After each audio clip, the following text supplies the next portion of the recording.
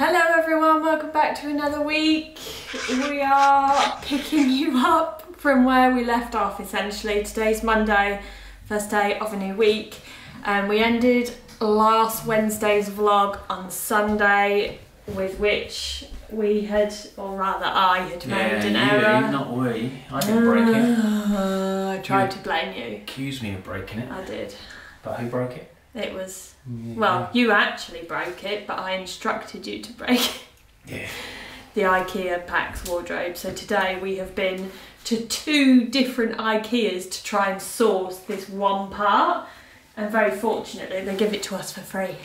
Winning. Yeah, they're very helpful. So they were really helpful, really good customer service. But what we did do, which I didn't vlog in last Wednesday's vlog, is we made up all of the drawers and things. We've got them laid on the bed, but right now we are going to continue putting together the Pax wardrobes, and then hopefully this evening, correctly. Hopefully this evening Simon can give you a tour of his wardrobe. Do you need me to help?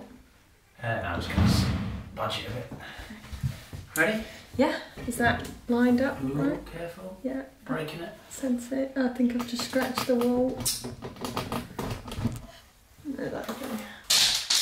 Oh, just knocked all them off. Excellent start, Emma.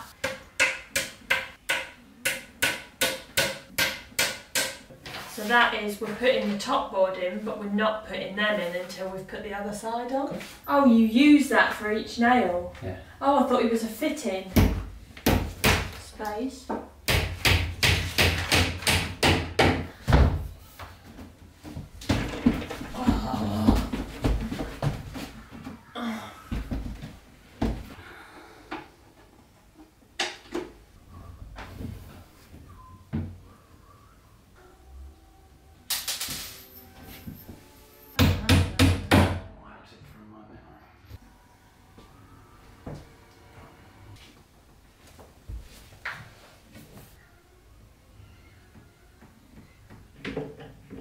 What's in this? The door?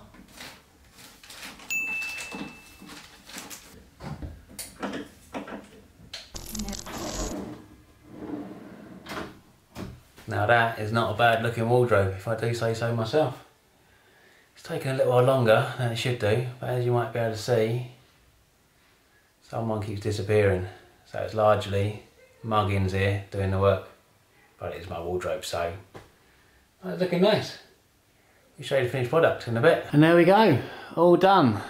Only about 4 hours later, but not a bad job if I do say so myself. You come back, have you, as we finished? We're 6 minutes into Love Island and it's Casa Amor tonight, and I've just heard a spoiler. Where have you been for the last 4 hours while I made these? I've been helping. Helping? Go in, open one of the doors, give someone a peek, sneaky. Just one door? Just one, sneaky peek. Ooh, look at this. This is where my suits are going to go. Very swanky. Yeah, don't know what's going on there yet. Pull out a tray. Put out a tray. I'd like to just say that Simon did all this himself. I mean, I put it all in on the designer, not physically making it. Yeah, didn't make one piece of it. You chose what you wanted, what little pieces. Well, I don't remember asking for see-through drawers for my pants. You actually did, and that's the sort of thing that you would do. Yeah, I'm going to show them off. Right, I'm done now. I'm going to watch Love Island. I'm going to fill it up tomorrow, so I'll show you what it looks like when it's filled. Night night. Well, someone has been a busy bee today. That someone would indeed be me. As you can see, I am caped in paint from head to toe, absolutely everywhere. Because I've spent most of the day down in the basement giving it its first coat of paint, ready for Emma to decide what colour she wants, so we can go ahead and then paint the actual colour onto the walls. I've also jumped up into the loft, not literally, use a ladder, but I need to get up there and get all of our stuff that we got stored up there, down, out of the attic, ready, because the guys are coming tomorrow, coming tomorrow morning, to fit a loft ladder and some boarding up there, because up until now we've basically used our basement as a dumping ground, so anything that's now, or was down there, now needs to go somewhere else, and the only other place we've got now is the attic, so we need fairly good access to that. We do have a ladder that we used to use, but it's just a faff carrying it up and down the house. So we're getting that done tomorrow, hopefully, fingers crossed. But the one job that I was meant to do today was get these wardrobes sorted. Emma's gone out to get her hair cut, or styled or coloured or something, I don't know. Something to do with her hair anyway. And the one thing she told me to do while she was out was to get these wardrobes sorted. Look at all the fingerprints already. Because I've got stuff stored in chest of drawers here, in our room under the bed, down in the lounge, absolutely everywhere. Because obviously my wardrobes were knocked down a couple of weeks ago. So I need to crack on with that and get that done before she gets back and I get told off. Well, that actually took me a lot longer than I was expecting. So let me give you a whistle-stop tour. Because if you might be able to hear in the background, Love Island started and Emma's home. Unbelievable. How long does it take? So, mirrored wardrobe. Dun, da, da, da. Got some camera bits at the top. My big chunky knits. All my jeans. Copied that from Emma. Colour order. I don't actually have much stuff apart from knits and jumpers, which I seem to have about 1,000 of. And I might have lost some stuff because I actually seem to have a spare shelf. But I've got to show you one thing. I've got to show you these. Have a look at these. They came in this bag.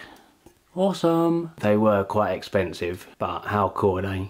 Very cool. I'm too afraid to wear them at the minute because the house is in such a state. I don't want to get them too dirty or dusty or nick them on something. So I'm looking forward to wearing them. And then in the other side, we have my coats, and behind there is all my suits and bits, all my formal wear. And we come down to the most important bit. The hat drawer finishes every outfit, and then my pants and my socks. So, although it's taken me all afternoon and pretty much all evening to get it all done, I'm really chuffed with it and it looks really good, in my opinion anyway. So, looking forward to getting a DIY over and done with so I can actually wear some of this stuff. Well, hello there. We haven't actually... Oh, that was lower than I expected. Haven't actually vlogged over the last couple of days because we've been down in the basement, so I believe the last thing you would have seen from us was Simon giving you his grand, bless him, wardrobe tour. But yeah, since then we've basically been busy down in the basement. We had a bit of an epic fail that was partly my fault. Simon asked me what colour I wanted to do the basement in, and I felt really rushed, so I made a rushed decision. We painted the entire basement bar one, like, feature wall, if you will. And then I didn't like the colour. So I went and spent like a further 2 hours at the Valspar counter going, and then getting more swatches, swatching them, and then we finally decided on another colour. And we've been painting that, which brings us up to today. Of course, there will be a separate video for the basement, so we're kind of not showing too much in these weekly vlogs because you'll get to see the whole transformation in one video. So yeah, today is Friday and we have been doing little bits and bobs around the house, but we've decided we're going to kind of have like a bit of an early date night. I say early because we must be home for Love Island at 9 PM. That is non-negotiable. So I am just going to go have a shower and tidy myself up, get dressed, and then I'll show you guys. We're just going out to get some food, nothing fancy. Then I will show you guys what I'm wearing. Got my best bud with me. Oh my goodness, it feels so good to actually get dressed like into normal clothes. Now I'm in my new little selfie mirror, I suppose we could call it, over here. This we put up last night. It was very kindly gifted by Maid. So I've had a little shower, got myself all ready. I've got my boots down there, as you can see, my bag on here. I actually wore this outfit last week, but with like a cream t-shirt on underneath. But today, do you know what? I just felt like today is a black t-shirt day. Sometimes we just have black t-shirt days. But I need to adorn myself with some of my jewellery. So I'm gonna head over and get my jewellery and start to layer myself up. Oh yeah, that's what I'm talking about. Right, so last year MISSOMA named me an ambassador, which I was beyond thrilled about because I've never been an ambassador of anything ever. Besides maybe ambassador of chihuahuas. And again, once more this year they've named me an ambassador again. So I am both thrilled and honoured because it's a brand that I've been, most importantly, spending my own money with and shopping with and wearing for the last for like maybe even going on 5 years now. It's been a long time, and admittedly I have rather an extensive collection, of which you guys have just seen. This is literally just one tray's worth of my MISSOMA jewellery. It's crazy, but they have a new collection out, which this beautiful piece here is one of the new pieces. It's called the Twisted Collection. So the idea behind the Twisted Collection, and this piece here I think is one of their main pieces. I guess you could say it's like their hero piece. And I'm going to try it on for you guys in a minute. In fact, I think I'm probably going to wear this one tonight actually, because it's really cool and I haven't had a chance to wear it yet. But as you can see, it's got these twisted chain links. And this is basically to celebrate the weird and wonderful ways that we're all unique and I suppose a little bit different. So we all have our own little twist to our personality, and that's kind of like the theory or the sort of creative behind this new collection, which I like. I think it's really cool. But another thing which makes these really, really stand out is that the chains used in all of these collections, so we've got this bigger chunky one here, this slightly smaller one here, they were all designed in-house at MISSOMA, which makes them completely unique to any other jewellery brand. Right, I had to go get a tripod because I realised that whilst I layer up my jewels, I really need to be hands-free, so it wasn't ideal having to hold the camera. Right, let's get stuck in, shall we? Okay, so when MISSOMA actually sent me the lookbook for this collection, they had two of the necklaces layered together, the really chunky one that I was just showing you guys, and this one, which is a little bit more modest. And there was a model in the lookbook wearing them both together. I'm sure you'll probably see it on the MISSOMA site, and it looked so good. So I'm basically going to steal that idea and I'm going to layer them up together. So this one is the slightly more modest, not as chunky. This one's also really good for layering with like some of my other MISSOMA pieces, like all the little kind of pendanty type ones like these, so all the little crosses from the Lucy Williams collection, any of the other pendanty type ones as well, even the one that I've got engraved with the little Leo symbol on there. But tonight I'm going chunky all the way, so I'm now going to add on this bad boy. Now I remember, where is the closure? There it is. That's another thing that I really like about the MISSOMA chains, is that the closures, so this is the closure, and as you can see, it's really concealed. So might sometimes be a little bit difficult to find where the closure is, but if it spins round, you can't notice it like what you can with a lobster claw. So that is ideal if, like me, you're always moving about and your necklaces are spinning around. So there we go, I've got the two chains layered together, chunky and non-chunky, and then I'm going to add a bracelet on as well. So this bracelet is the matching bracelet to this top chain, so I'm going to pop that one. Let's roll the old sleeves up, shall we? I might have to go and get some hair elastics to kind of pin my sleeves in place. It's a bit chilly outside, so I probably won't keep them rolled up. So I'm going to pop this one on, and I think I might even... Yes, I'm going to layer, where is it? This one. This is the curb chain from the Lucy Williams collection bracelet. I love the necklace of that one as well. Again, really good for layering. And I'm going to layer that one with it. I'm not going to go too crazy on the layering on the bracelets. Just going to do that. Now, earrings wise, you can see this is what I've got in at the moment. So I've got...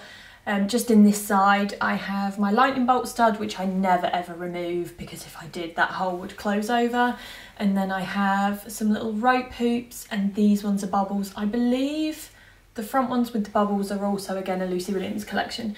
Now I'm going to keep in the rope ones because I feel like they're twisted and it kind of matches these, so I'm going to take out the little bubbled huggies and I'm going to swap those for these, which I love. These are a slightly chunkier hoop, but again they're like a twisted rope, so they go perfectly. Look at that, they go perfectly with this collection. Right, so there we have it. I have adorned myself in my bling, although I have just noticed that I didn't do a very good job in the shower because I've still got paint on me. Oh, I'm going to be picking paint off my skin for months. So I've got my bag, I'm going to pop my boots on in a Mojo, and then we're going to head off for our early little date night before Love Island, and then tomorrow back in them overalls.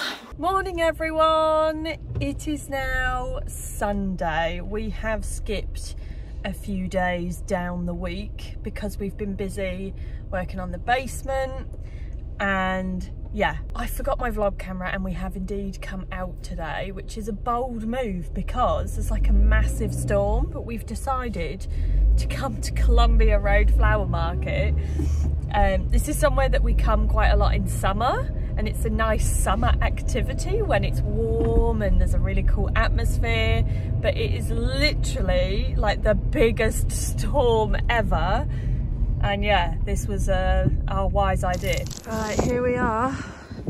We're surprised that many people are out and about because it's so windy. It is way quieter. Normally you literally cannot. There is a sea of people here normally, especially in summer. This is mental. Oh, hello. Where has them big snake plants gone? Oh, in this one.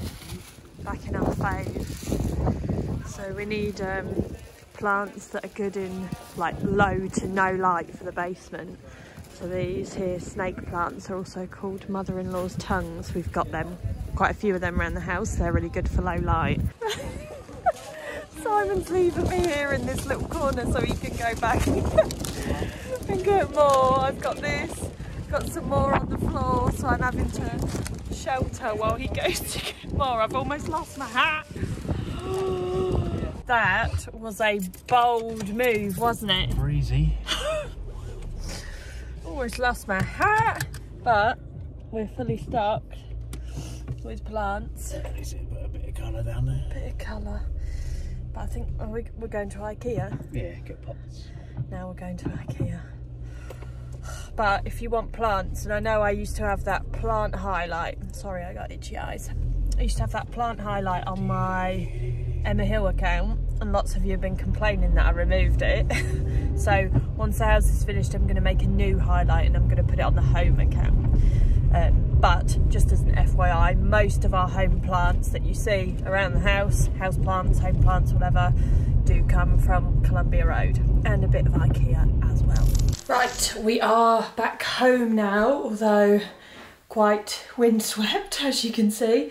We did stop off for a little bite to eat on the way home as well, so that we could just crack on once we get back. So we're in the spare room at the moment.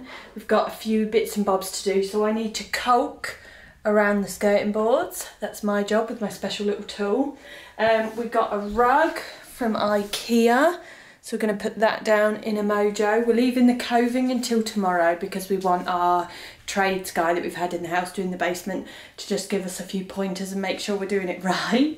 And then we've got some artwork or some prints to put up on the wall, but I've got a little trick to show you guys to avoid them going all crinkly in the frames. Right, I'm first of all going to start on the prints. So there's a little issue which I've been finding with a lot of my prints that I've got around the house, and that is, I'm not sure if you'll be able to see it on this one because I have glued this one down, but for anyone that has prints around the house, you might have seen that your print, if you don't like spray it onto some kind of backing board, it might start to go all wavy and like a little bit creased inside your frame, and it won't happen immediately, it will normally happen over time.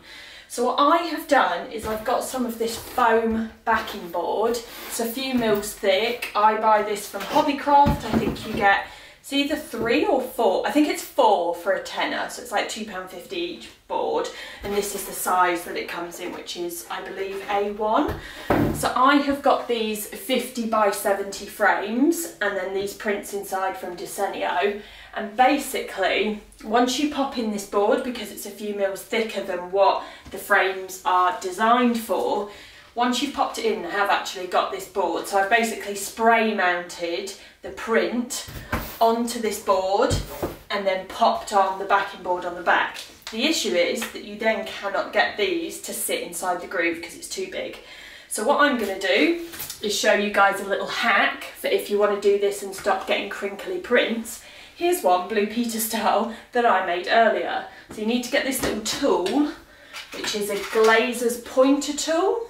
like so. I bought this one off Amazon, and then some glazer points, and I'm going to show you what we're going to do. Right, so it's helpful to have your frame and your print on a flat surface, and the first thing I'm going to do is remove these little things because they are completely redundant. As you can see, they don't fit in the grooves are way below here because the backboard has been thickened. Now I'm not going to do this in any specific technical way, I'm literally just going to pull them off, so be careful if you're doing this at home because the metal can be quite sharp when you pull them off, like so. Yep, that's exactly what I did the last time. Right, now that all of those little fixtures have been removed, I'm going to add in some new ones to keep this backboard in place and to keep the print pushed up against the glass. So it's not actually glass on these particular frames from Desenio, it's like plastic. So this is the tool that you need to use. It's like a little pushing tool. And then these are the tiny little glazer's points. I don't know if you can see that, but they're really, really tiny. Now what you want to do is get your glazer's point and you want to lay it down flat with the two prongs sticking up and with the spike sticking or aiming towards your frame. Then with your pointer's tool, you literally just line up this little grooved section with those two little sticky up prongs and you just push. Just be careful not to put any pressure downwards if you have a glass front on your frame. If you've got plastic, it doesn't really matter. And then you essentially just push. I always give mine just a little bit of a wiggle side to side so that you're kind of pushing it in to your frame.